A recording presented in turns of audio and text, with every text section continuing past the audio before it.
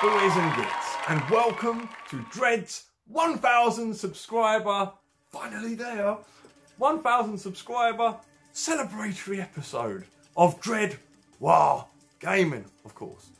Of course, I'm really happy. We've finally reached 1,000, which is meaning loads of good things for me. Means I can give you guys notifications and we can start this build along and all that sort of stuff. But it also means that the Dread Kaptin Kompetition, which is just up here over my head, that competition has finally come to a close. So now I can finally share all the fantastic, brilliant, awe-inspiring efforts that have gone into creating some fantastic pieces of art. Some amazing pieces. I really am so excited to be showing you guys.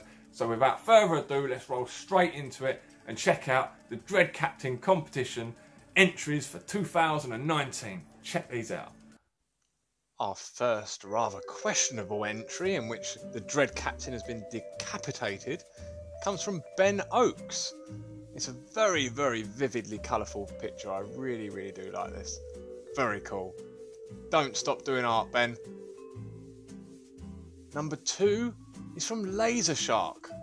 I really like the polishing grots that are cleaning his chopper there. And the gun for a leg. That's very freebootery. Keep it up, Laser Shark. Now we have an entry from Gary Hauser, who's made this fantastic 3D rendering of a Dread Kaptin.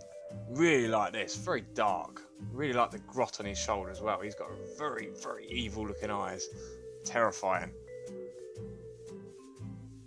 Now we have an entry from Bad Moon Bill, who is on Instagram. So if you like what you see, go and check him out on Instagram. I really like the gun that he's got here. It's an actual physical grotzuka with a grot sticking out the end, firing a grot. Very cool. Waaagh! Number 5 is from Guy Farrow, who is Sexy Orcs on Instagram. Now this is a very unusual orc as it is, so if you like this style of orcs, go and check out Sexy Orcs because he does a calendar, so get your 2020 calendar while you can. Number 6 is from Krovlood. Krovlood is from Russia, and he's put these few images together in order to construct this image. Now he hasn't painted coloured it in, but he has coloured the head, which I think is a fantastic effort. Number 7 is from Pablo Valera, who has done this fantastic. I mean, look at the details in this. Fantastic drawing.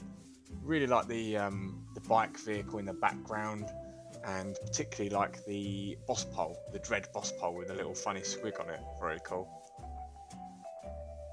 Number 8, unfortunately, I don't know who provided me with this piece. It probably came to me very early on, when I was able to receive messages on my Dread Kaptin Facebook account. So please let me know if this is your entry in the comments. And the same goes for this entry, number 9. This obviously also came to me very early on. Very cool nonetheless. Number 10 is from Tom Moskalik, who has created this Dread Kaptin complete with very cool looking dreadlocks that have got like cool little beads down them, standing on his own jet bike as such, complete with buzzsaws on the wings there. Deadly. Number 11 is from Ian Hodgson. This fantastic stomper has got chains for dreads. Look at the rust paint effects as well. Fantastic. I really do like this. That's some serious effort has gone into building that. Like the use of imperial bits and bobs, salvage bits, and that massive harpoon. Unbelievable. Top marks. Number 12 is from Squig Boss Mad Nobs, or the Meme Meister. Created the funny meme of me and the guys. He's done 2 sketches here. I'll allow him to have 2 entries. Why not? He deserves it. Well done, Squig Boss. Next up, we have an entry from Jim Whitehead, who's created this wonderful watercolour. I actually think this one kind of looks a bit like me. I really kind of like the hoops that he's got hanging from the hat there, the one with the checker pattern. Love that. Now we have MorknGork's entry. Now some of you might have seen his YouTube channel and been following this build. He basically spent 352 hours creating this sculpture. It is unbelievable. I really highly urge you to go and check out his channel, because this is a phenomenal effort. Look at those beakies running away. Oh, it's unreal. And the parrot there is basically a full-size Dakar jet. I mean, that's some serious effort, guys. Well done. Number 15 is none other than 6+ Stevo, age 6+ 30 something. Good effort there, Stevo. Loving the attention to detail, and you've missed an A in Waaagh. Oh, what's wrong with you, lad?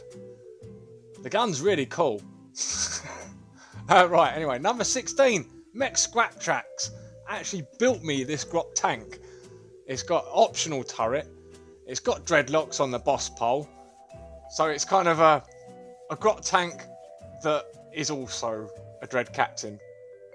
We'll allow it. It's amazing.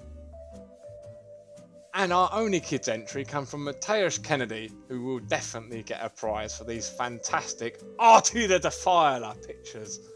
Very good. Wow. So, how are we going to deal with this? Well, I'm going to basically ask each of my subscribers. Now, we've definitely reached 1,000 subscribers. There's potentially 1,000 votes, right?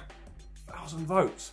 So what I want you guys to do is in the comments of this video. So if you've entered, share this video around with your other friends that are also subscribers. If you want to get some votes or whatever, post this around. Make sure people know that your entry is involved in this competition, but they have to be subscribed to vote. And I have to be able to publicly see that they're a subscriber. So any of you subscribers that don't have your settings allowing me to see that you're a subscriber, I won't be able to class your vote. But basically what I want you to do is, each one of you subscribers out there, I want you to cast a vote on your favourite of the Dread Kaptin entries. But I want you to rank your first favourite, your second favourite and your third favourite, okay? And as you see, I've given them all numbers to make it nice and easy for you. So just put number 1, say it's number 3, number 2, say it's number 1, you know, number 3, say it's number 5, you know, either way, right? So you lay them out, and I will see how many we've got for each placement, and we'll try and work it out fairly, so that the one that got the most first placements is obviously going to win, and then we'll try and work it to the second and the third, and basically we'll try and make it as fair as we possibly can. There is a slight delay at the moment with regard to the prizes, only in the for the boom wagon from Ramshackle.